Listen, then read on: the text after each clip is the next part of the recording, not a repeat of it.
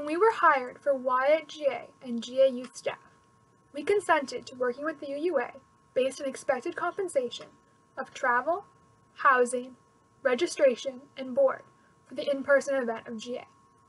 Since the programs were moved to an all-virtual setting, we had to reach consensus to continue to work on the program we were planning. For GA youth staff, there are 12 youth, 5 adult advisors, and 1 UUA staff. For Y at GA, there are 5 young adult staff and 1 UUA staff. When COVID-19 turned our in-person event into an all-virtual event in late April, we as both teams were expected to modify programming, produce pre-recorded content, and prepare virtual facilitation with a limited time frame, while also adapting around accessibility in virtual settings. For the Y at GA staff, this also meant considering the socioeconomic conditions that impacted virtual participation, and for the youth staff, there was an added layer of safety and care resources for youth attending GA. When the decision was final regarding GA going virtual, there wasn't any transparency around if the staff would receive compensation for their time, much less what it would look like. As a result, we went to the different boards and committees and asked for an amount for each staff that would be commensurate with the amount that would have been spent on transportation, housing, food, and registration. Ultimately, they replied to our request with a stipend that was 1/5 of the requested amount. We believe this isn't okay. We know that our labor is valuable, and we know that GA Youth and YA GA programming is impossible without us. The experiences that we are facing now with the 2020 GA is the same experience youth and young adults have experienced back in 2020s, 2000s, 1990s, and probably even further back. We know our history, and we are tired of this faith's lackluster attempts to keep youth and young adults in the Unitarian Universalist faith. Members of both youth and YA boards, some of whom are lifelong UUs, and are UUs from across the four corners of the United States and Canada. We've been fed the same lip service and correspondence with the UUA since being born in this faith.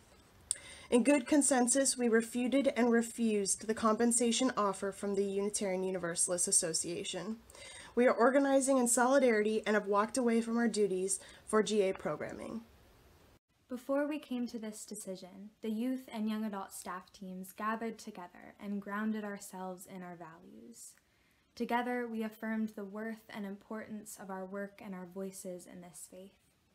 We know the importance of the time and love we have invested into youth and young adult spaces because it keeps these communities vibrant and fosters a continuous connection with our faith.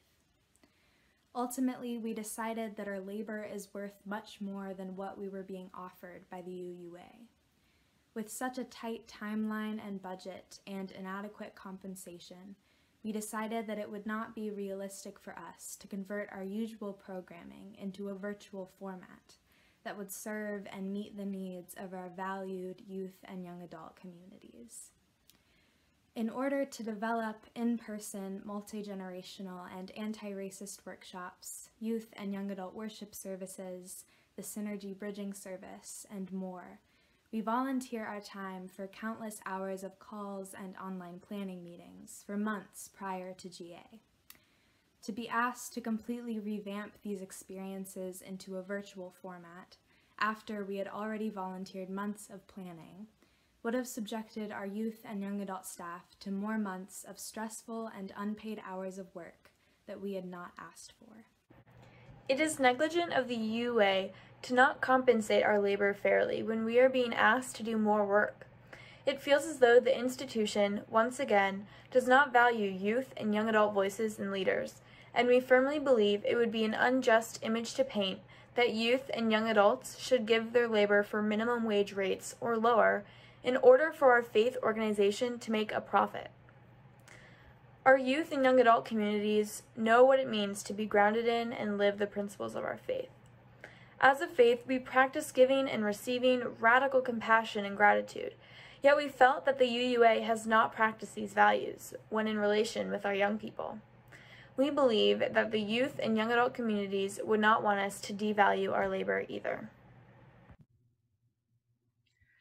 Hi, my name is Sean Page, and I was serving as the senior co-facilitator of the YAGA staff for the 2020 GA. I have been a lifelong UU, and I've been serving the youth and young adult communities for over 13 years.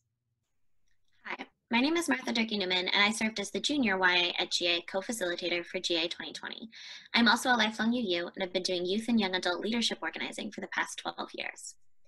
We, the youth and young adults, have used the formal channels for communication between us and the UA in the past, and we've determined that this type of public communication creates greater transparency. We acknowledge that these are unprecedented times, and we are all doing our best. But if there's any time to create precedent for how youth and young adults are included in decision-making, it is now.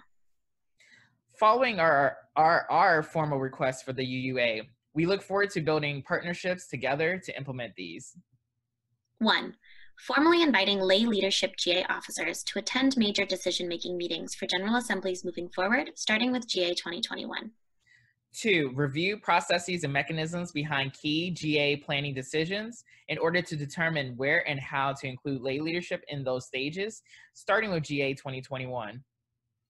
3, creating documentation around the expectations and differences between volunteer lay leadership and compensated lay leadership, starting with GA 2021. 4, adding a clause to lay leadership contracts around acts of God and formalizing negotiations of turning indirect compensation into direct compensation in these circumstances, starting with GA 2021. And lastly, host a public forum, such as a WARE lecture, a special session at GA, or a town hall from the UA, to address the systematic under-resourcing of youth and young adult programming by GA 2025. It is our hope that you seriously consider these requests, as youth and young adults are major stakeholders in this faith and should be treated as such. We are asking for seats at the table, and we feel that 2020 is the catalyst for us to vocalize our value and worth. We hope you listen to this with an open mind, heart, and spirit, and we look forward to continuing these discussions. We want youth and young adults to know that our decision does not reflect our desire to provide programming and spaces for youth and young adults. We are stepping away from the institution, but not the community. We will continue to stand and fight for the liberation and inclusion of youth and young adults in our Unitarian Universalist faith.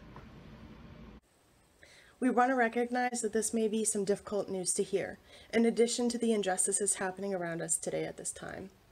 To youth and young adults out there, we still want you to get the support you need. Leading up to and during GA, Stevie, Alex, and Sarah will still be working to make sure that pastoral care through chaplains and right relations teams is accessible and appropriate for youth and young adults. Additionally, they'll hold space for youth and young adult attendees to process. There is a link in the text below that has more information about the resources we've gathered for you. In addition, we have made a commitment to providing spaces for you all, and we would like to follow through with this by inviting you to 2 different events we're hosting. The first one is a casual gathering for youth and young adults. We'll be having some structured activities to help process what may be occurring, and also sometimes just network and get to know each other and catch up with old friends, similar to how we would in person at GA.